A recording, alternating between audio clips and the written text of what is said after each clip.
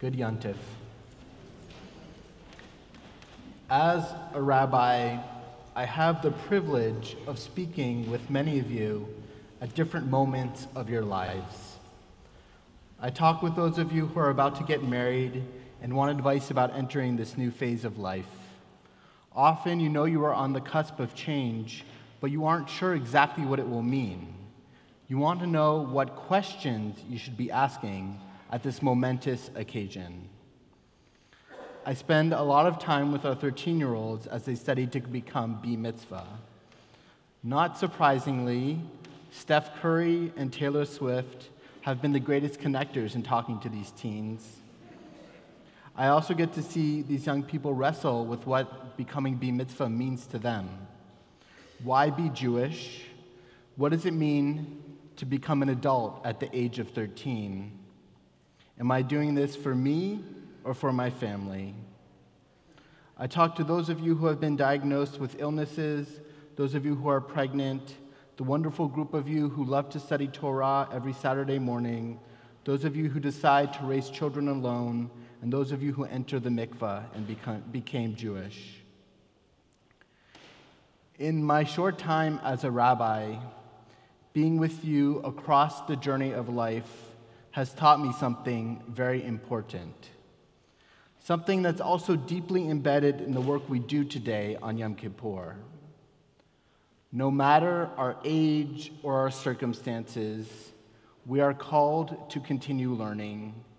We are called to continue growing, and we are called to continue asking questions. As we navigate the ocean we call life, as we move toward our destinations, we continuously enter new waters. It is upon us to keep asking questions about ourselves in our new surroundings. This may sound straightforward, but I found that it can be incredibly difficult. Even when we've done the hard work of growth, even when we arrive at a point in which we think we've figured things out, even when we gain knowledge of ourselves, life moves forward. The waters around us shift, and so must we. On Yom Kippur, this day in which we look inward and expose our imperfections, we are reminded that we all, at every point in life, have to reflect, learn, and evolve. We aren't given a break from Yom Kippur because this year, finally, we got it right. We aren't given a break when we reach a certain age or when we achieve a certain level of enlightenment. Some of us here today are 80-year-olds who have hard-earned wisdom, but we are entering a new life phase, and we have new questions about it. How do I learn to live in a changing body? What does it mean to enter a decade in which many people slow down? What does it mean to lose some of my friends and family I've spent decades with? What is my purpose now? Some of us are new parents, overjoyed and also terrified about the stage of life we are entering. How do I explain to my parents that baby powder is a thing of the past, and that no, my 6-month-old cannot sleep with the ancestral blanket because doctors now say that that is unsafe? And also, am I ready to raise another human being? Will I have time to pursue my interests and keep up with friends when the baby comes? How do I figure out how to be my own kind of parent when I know very little about this fetus and all of these pressures are surrounding me? Some of us are 14-year-old boys. We've made it most of the way through middle school, but then our bodies grow 6 inches over the summer. This is very exciting and probably excellent for our basketball teams, but it also presents us with challenges. We have to adjust to navigating the world with a deeper voice in a different body. We have to learn what it means to navigate the world as someone seen not as a child, but as a teenager. Some of us are going through personal tragedies. Just when we feel we have recovered from the last of our losses and hurt, when we feel like we've done absolutely everything we can, here's life challenging us again. We ask ourselves, is this really happening to me? How do I get through to this? What does it mean to have all of this pain? Some of us are parents whose children have grown up faster than we thought possible. In addition to much quieter homes, we're facing one of the biggest steps in letting go of our children. How will my identity change? Will my kids be okay in college? What will I do when I miss them? Finally, some of us are not in an obvious life transition. Instead, we're living according to well-established routines. We also face questions. What were the choices that got me to this phase in life? How do I prevent myself from feeling stagnant? We hear the poet Mary Oliver's call. What do we plan to do with our one wild and precious life? We always live with attention. We are constantly changing and growing, but we also crave solid ground, self-knowledge, and confidence in our purpose. In my own life, there have been times, especially when I was in my late 20s, when I thought I had things figured out. I had worked through the angst and challenges of my teens and early 20s, and I thought I could relax and take my foot off the gas of self-reflection. I'll be honest, it felt pretty good. But as most graduate programs will do, rabbinical school taught me that I needed to keep growing. Early in my time in rabbinical school, Rabbi Andrea Weiss, the provost of Hebrew Union College, gave my entering class some simple advice. Have a journal and keep writing. Because of this writing practice, conversations I had, new experiences, and talk therapy, I realized how much I still had to learn about myself and about Judaism. Toward the end of rabbinical school, a prospective student in his 30s asked me what advice I had for people entering the program, and I told him, let rabbinical school change you. Even if you're in your second career and you think you have things figured out, it's important to keep growing. The realization I had about rabbinical school applies to the rest of life. Wherever we are, whatever we're doing, we have to allow our lives to evolve. Our tradition recognizes that the work of evolution, the work of learning, the work of asking ourselves questions never ceases. Every year, we come together for the month of Elul and the holidays of Rosh Hashanah and Yom Kippur. Even when we are successful at doing teshuvah, even when we complete what Maimonides teaches us and we achieve the final stage of repentance, which is to act differently given the same situation, even if we do all of that, new challenges present themselves. We will move into different waters. We will make new mistakes. We will have to learn to grow in new ways. We will have to ask ourselves questions. In order to better understand why this can be so hard, we can look at how our forebears designed one of the most important moments in many of our lives, our weddings. Interestingly, there are many themes that link a traditional Jewish wedding to Yom Kippur. One is asked to fast all day, one often wears a white shroud called a kittel, and one traditionally recites a confessional prayer or a vidui. I once asked a wise teacher of mine, Rabbi Larry Hoffman, why the rabbis wanted to connect Yom Kippur to weddings. Rabbi Hoffman looked at me and said, on Yom Kippur, we rehearse our deaths, and when we get married, a part of us dies. Now, don't worry. When I officiate weddings, I don't lead with, this day is linked to your death. God forbid. Still, it is true that when we get married, part of us dies. For most folks who get married, our identities shift on our wedding day. We are creating a new family. As this new identity is born, the part of us that belonged to our old family of origin ceases to exist or changes. Other life phases are also like this. With ongoing change comes ongoing loss.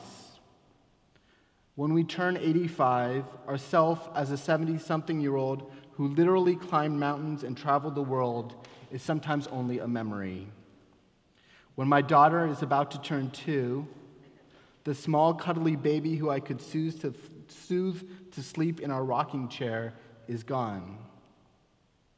Learning and growing ultimately mean letting go of who we are and the way we fit into our surroundings, we can be tempted to clench onto what we think of as the current moment.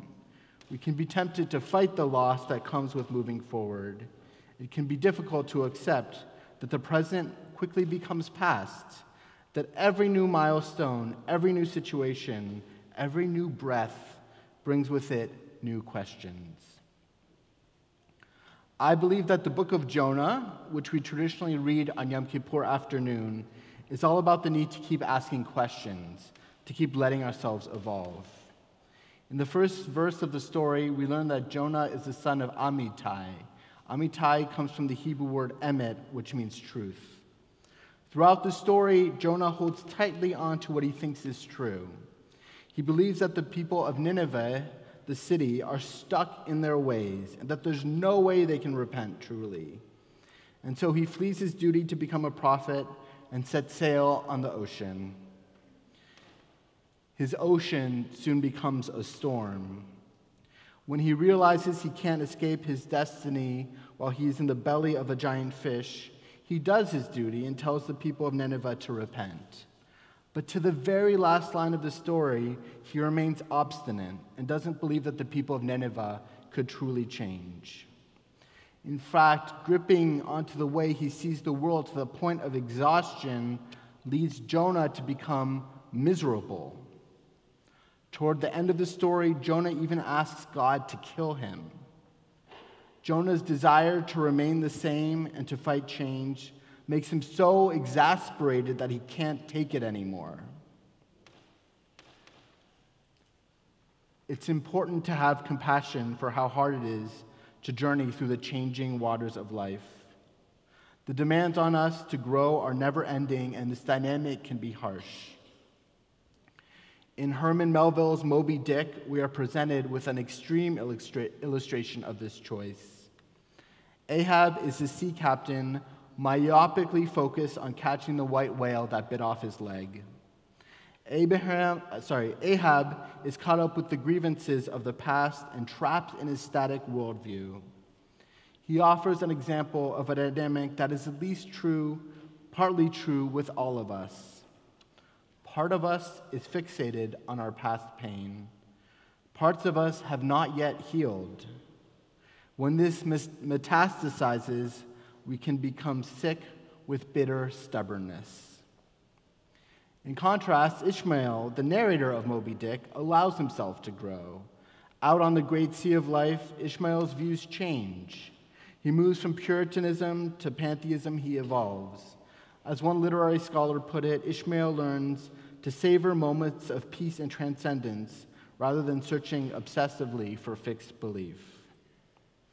I've personally found that the best ways to continue growing are to develop a practice of journaling, to find a group of folks going through a similar phase in life, to do talk therapy, and to be open with friends and family about what's going on in your life.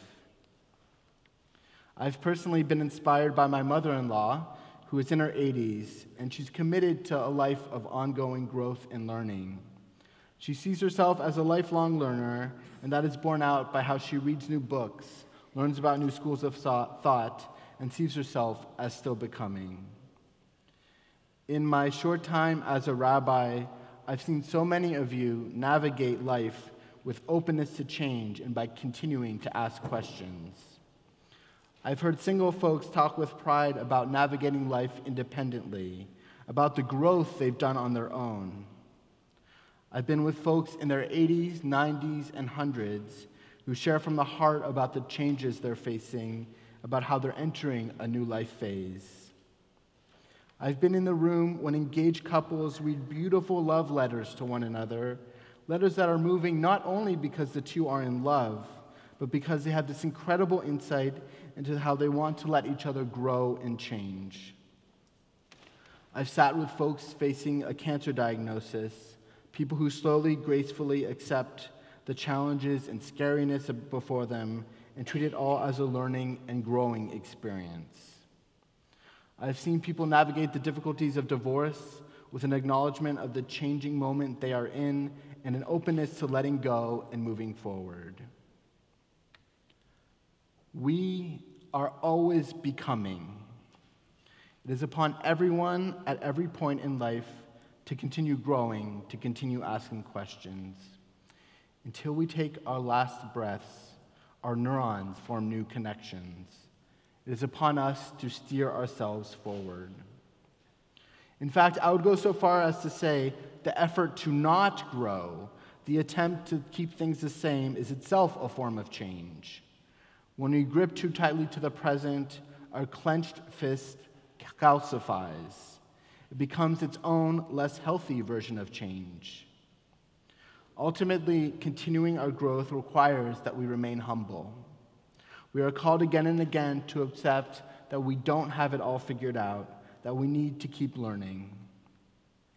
Growth asks us to be able to imagine and to trust. We are asked to imagine new versions of ourselves, and we are asked to trust that by asking ourselves questions, by continuing to process and to be introspective, we can be better, healthier versions of ourselves. If we do this work, if we are able to keep an open mind and continue to ask ourselves questions, we can find joy and fulfillment as we grow. This is challenging, but it's also incredibly rewarding. The tides of life are always in motion. We can face this with dread, or we can face this with inspiration. In 5785, let's continue to grow. Gemar Hatima Tova.